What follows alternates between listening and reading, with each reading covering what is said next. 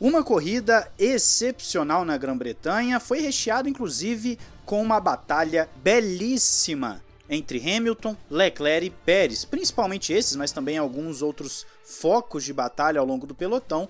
E eu quero tirar esse vídeo justamente para falar sobre essa batalha e propor até mesmo uma reflexão para você, meu seguidor, e também para você que está chegando agora no canal, que não conhece a linha de raciocínio do canal, para a gente poder pensar junto sobre o que é Fórmula 1 e automobilismo.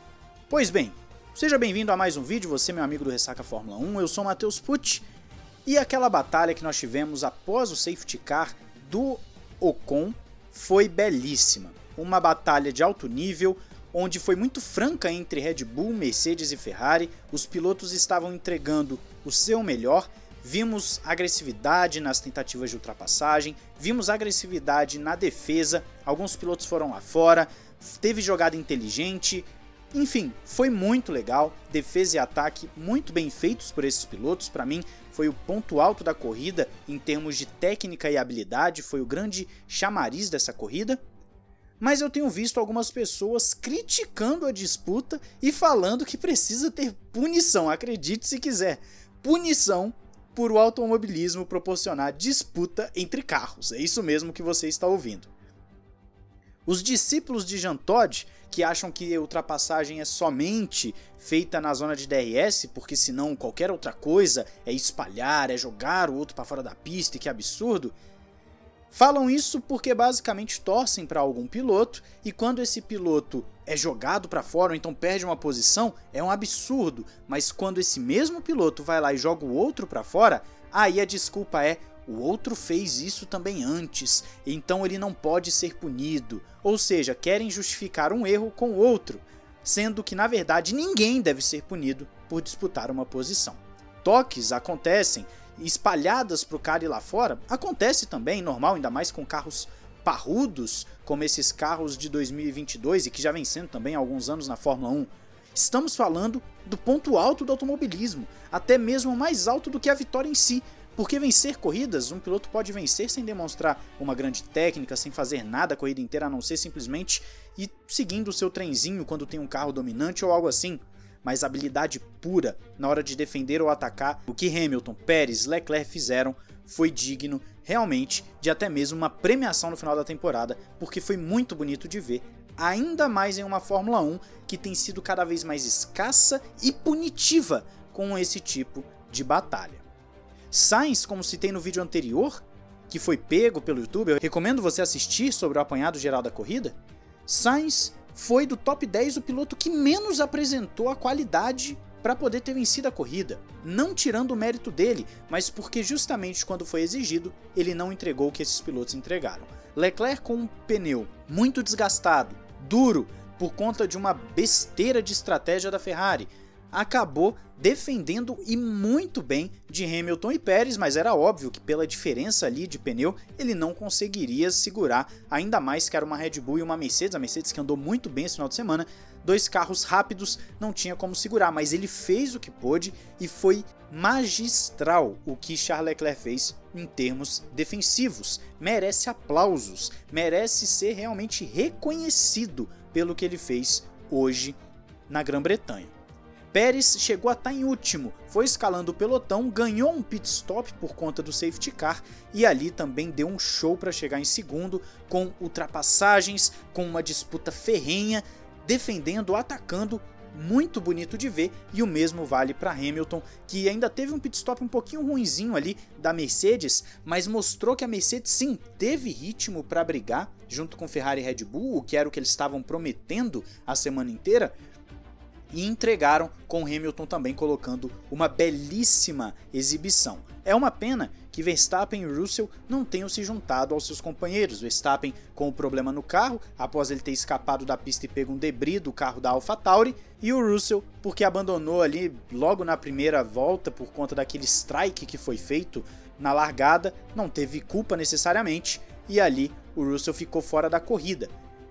E a reflexão é muito simples. Afinal, que tipo de corrida de carros você quer ver? Você quer ver futebol sem drible? Você quer ver uma corrida de carros sem ultrapassagem, sem disputa? Ou você quer simplesmente que abram o DRS, passe sem ter uma chance de defesa, sem o piloto da frente poder nem ao menos tentar defender a sua posição. Você quer que o atacante não coloque numa freada o carro por dentro, porque isso hoje em dia, pelo visto, não pode. Ou então que ele espalhe na saída da curva para poder defender a posição, porque também não pode. E o detalhe é, pilotos fazem isso o tempo todo na Fórmula 1 e isso está sendo punido e as pessoas foram levadas a pensar que as disputas não podem acontecer. Aí você tem comentários de Max Wilson, que com todo respeito é um piloto, ele sabe do que ele está falando, mas tem uma mentalidade que não pode acontecer nada na corrida, a não ser DRS, a mentalidade dele é esse. Giafone fala a mesma coisa, aí vem o Reginaldo Leme e fala isso, aí você vê o pessoal de Twitter falando isso, você vê a FIA fazendo isso, a FIA,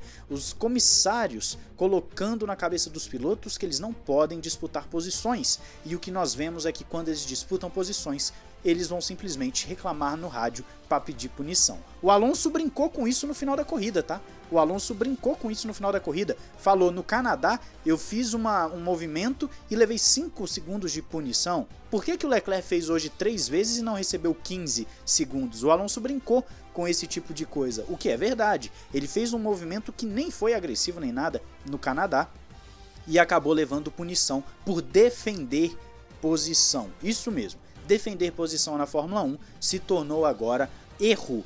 É digno de punição, assim como atacar fora do DRS também é um erro. Você não pode mais fazer isso fora do DRS, afinal o DRS está aí justamente para aqueles que gostam de falsas corridas, onde você não pode mais disputar posições. Entendo que o DRS tem a sua parte, entendo que o DRS ainda é necessário por um problema dos carros que está sendo corrigido com esse regulamento de 2022. A tendência é que nos próximos anos isso vá sendo melhorado, porque é um estudo, esse é o primeiro ano de um estudo, mas achar que tudo só pode acontecer no DRS é de uma mentalidade porca, ou então achar que o seu piloto sempre tem que ser o protegido no ataque ou na defesa, também é uma mentalidade de quem não gosta do esporte, de quem não quer ver corridas boas, quer apenas ver um domínio de um piloto para que ele bata recordes, etc. E não, eu não estou mandando aqui em direta para Hamilton e seus torcedores, eu estou falando de qualquer piloto, de qualquer torcedor. Você tem todo o direito e deve torcer por alguém, por algum piloto ou por alguma equipe, mas jamais coloque isso acima do esporte. O esporte precisa de momentos como o que nós vimos hoje. Disputa, ferrenha, faca nos dentes, pilotos querendo e mostrando serviço no ataque e na defesa, pneus desgastados, pneus novos, equipamento bom, equipamento ruim. Nós vimos um show de Fórmula 1 na sua melhor essência.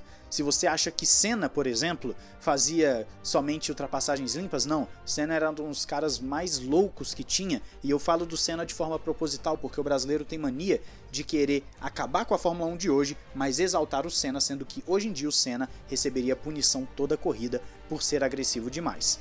Então, sim, nós precisamos resgatar na Fórmula 1 aquilo que é bom do esporte. E eu espero que você deixe a sua opinião aí nos comentários, porque o que eu vi hoje no Grande Prêmio de Silverstone, para mim, é o ápice do automobilismo, é o que nós esperamos de uma Fórmula 1, em que os melhores pilotos do mundo possam mostrar a sua habilidade atrás do volante.